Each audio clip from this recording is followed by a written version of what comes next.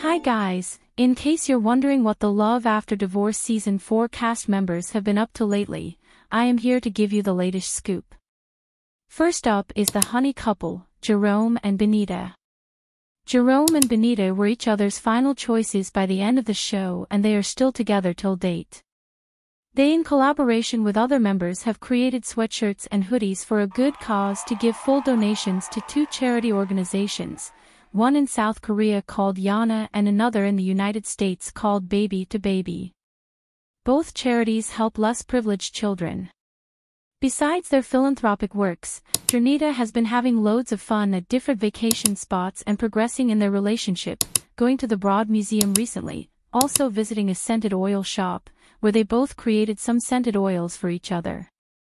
Jerome named one as Icy Forest. Benita also took a trip to Cancun with her parents. Although they did not visit LAD4 locations during the trip, she had a great time bonding with them, and Jerome hopes his parents can take a trip together next time. Fans are going wild after she returned from her trip, and they posted this picture of her kissing Jerome. Everyone knows that Benita is shy when it gets to PDA, so fans praise Benita for being bold and coming out of her shell.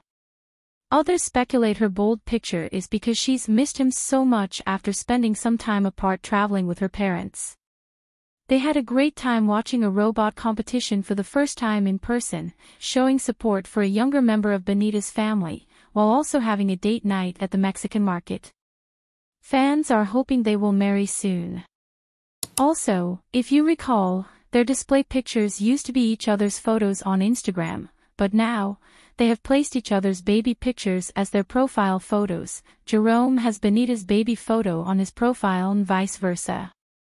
This couple is always filled with cuteness. Sora just got back to the US recently from Korea after spending the holidays there. She and Jackson adopted two dogs, absolute cuties from Korea, to join their growing furry family. She's into public speaking with lots of motivational and educational talks, so check out her channel for more details. Tommy also visited her for a couple of days and just returned back to Vegas.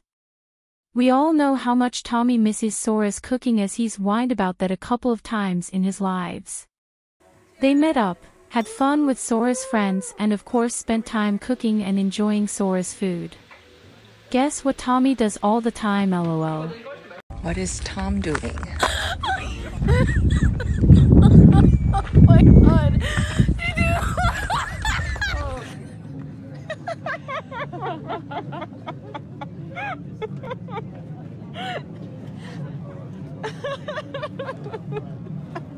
Yep, my guy meditates whenever he gets the chance. It's all mental, folks. What is Tom doing? Tommy does a bunch of lives on his channel helping people with physical and mental health. Check his IG page for his masterclass. After having a blast with Sora, he's now returned back to Vegas. He even did a short live while driving back to Vegas. Don't worry guys, his car was on autopilot. Here are a few highlights from his live. Tiny Tina, 안녕하세요. Okay, I'm driving safely. Autopilot이에요. How long will I stay in Vegas? I live in Vegas. 신초. 안녕하세요. 하늘 너무 예쁘죠? 세상에서 제일 아름다운 거는 free. 베가스 다녀온 지 10년이 넘었어요. 언젠가 또 오세요. Bluebird.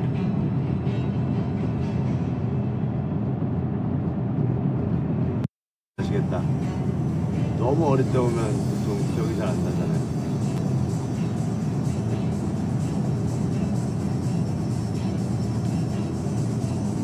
Thank you, Sarah. I will drive safe home.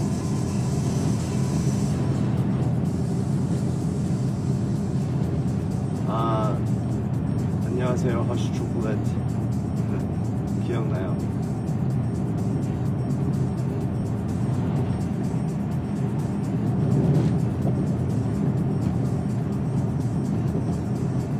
진짜 너무 예쁘죠?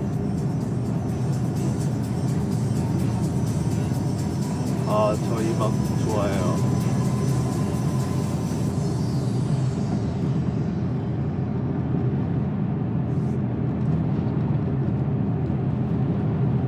저는 피곤함을 못 느껴요. 저는 아주 쌩쌩합니다. 하늘 너무 예쁘죠? Oh, Tiny Tina, your parents live in Vegas. Visit your parents in Vegas.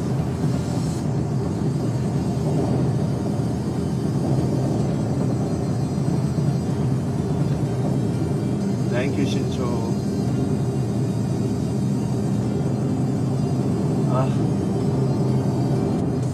이지콩 매일 미국 와서 매일 하늘만 보세요.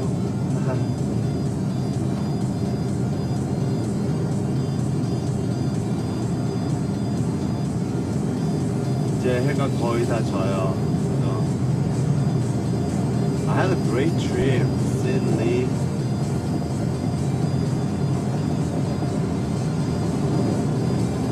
I hung out with Sora and Tom's friends.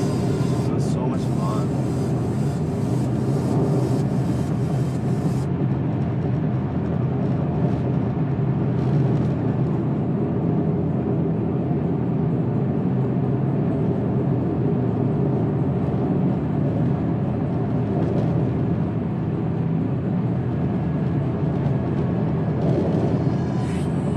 한국은 미세먼지 많아서 회색인데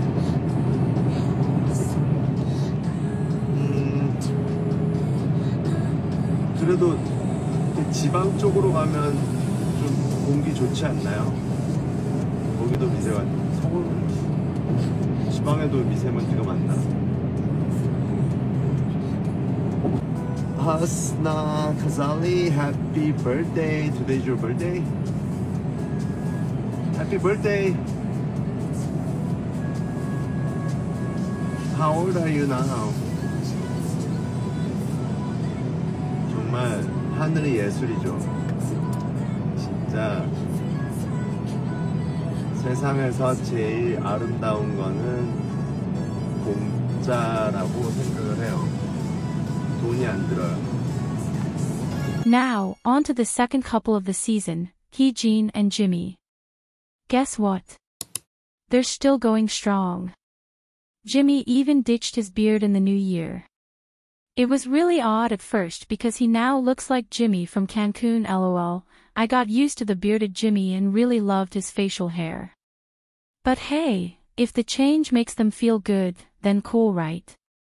I'm loving how this couple is enjoying each other's company and having a blast, visiting each other in turns. Even with the long distance, they're still making it work.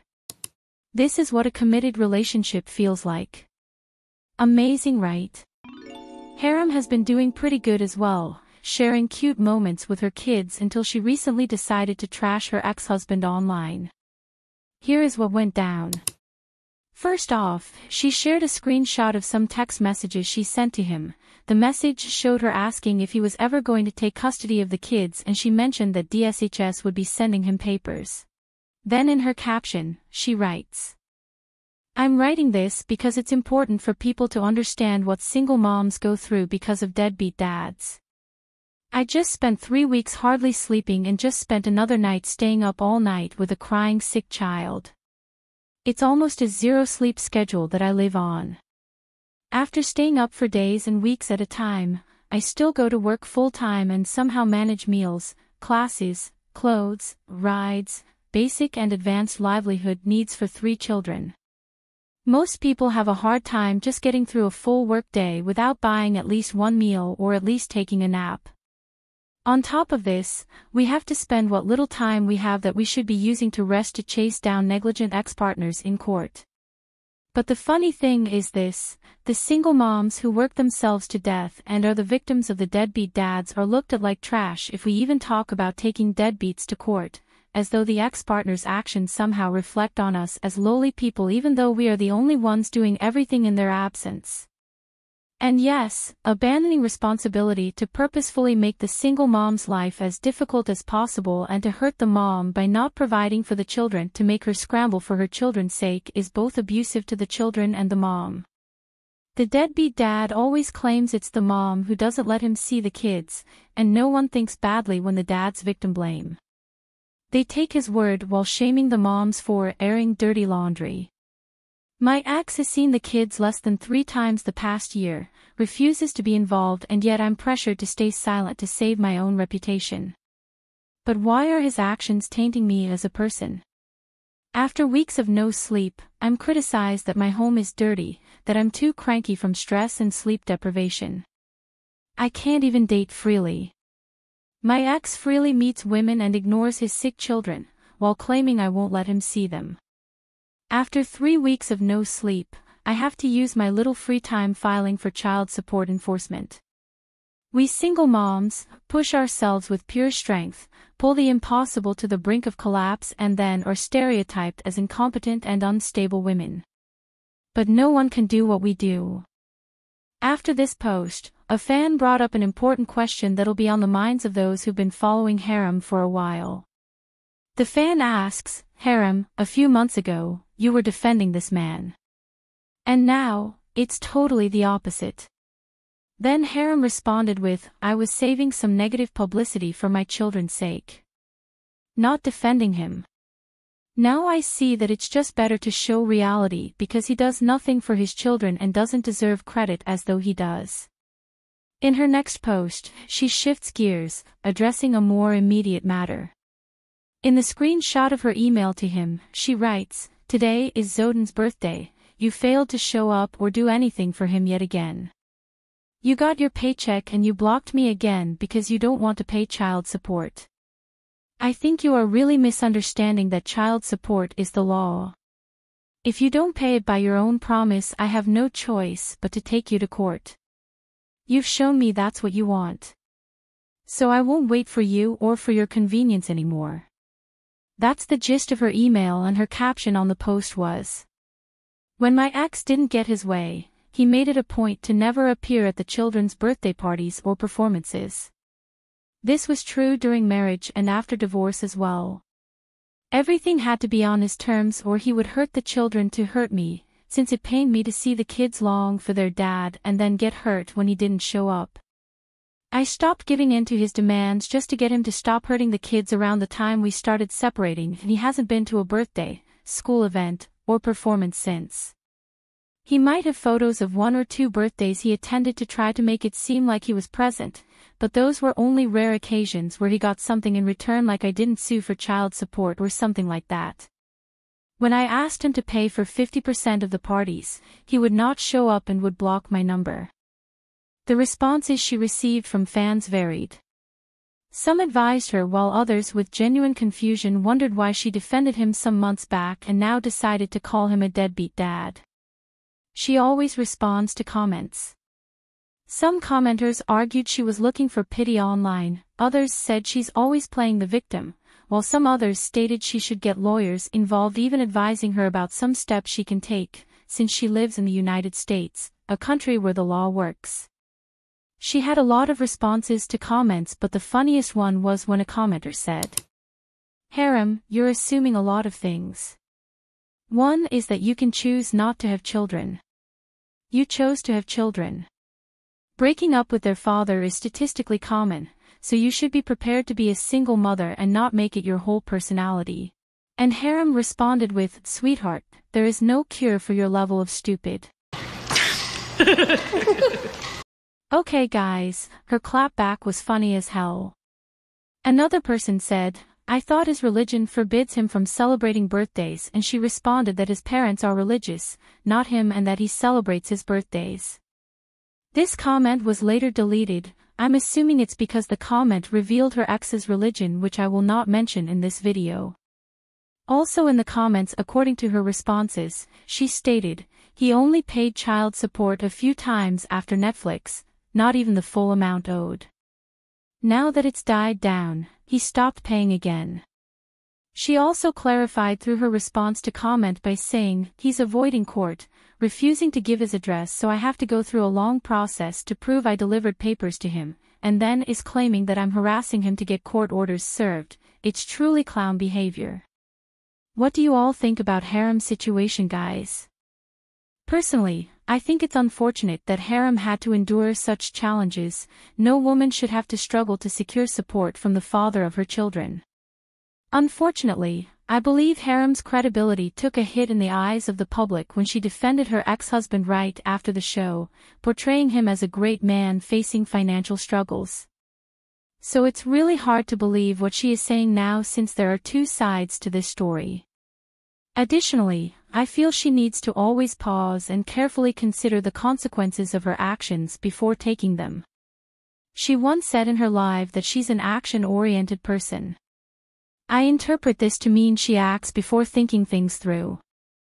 However, acting impulsively without considering the potential repercussions and its ripple effects may lead to a life filled with regrets, even if not publicly acknowledged. Deep down, one knows when a mistake has been made. While I empathize with Harim's situation and sympathize with what she is going through, because all kids deserve the presence of their dads, but publicly crucifying him for self-justification might not be the solution. I hope she seeks help and support from relevant departments in the United States. If the man is as problematic as she claims, he might run her down a rabbit hole of frustrations and negativities. I feel like she, focusing on raising her kids independently, assuming their dad is no longer present, could be a healthier approach. This way, she may navigate the mental and emotional pain she's experiencing. By nurturing her children properly, she will find joy in their growth. Deadbeat dads often come back seeking forgiveness eventually. The future is closer than we think, hoping all single parents out there stay strong and wishing all mothers the best. Thanks for watching. Hit the like button and subscribe if you want more content like this. Bye.